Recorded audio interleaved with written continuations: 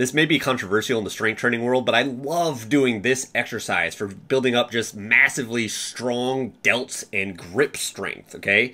This iso hold with really heavy dumbbells like this is kind of like a farmer's walk. I'll do this specifically in the gym though. If the gym is really busy, I can't be walking around with heavy dumbbells. It's also less dynamic, so it's a little bit more back and knee friendly because you're just holding this isometrically. But if you've never done this, give this a shot. More details below.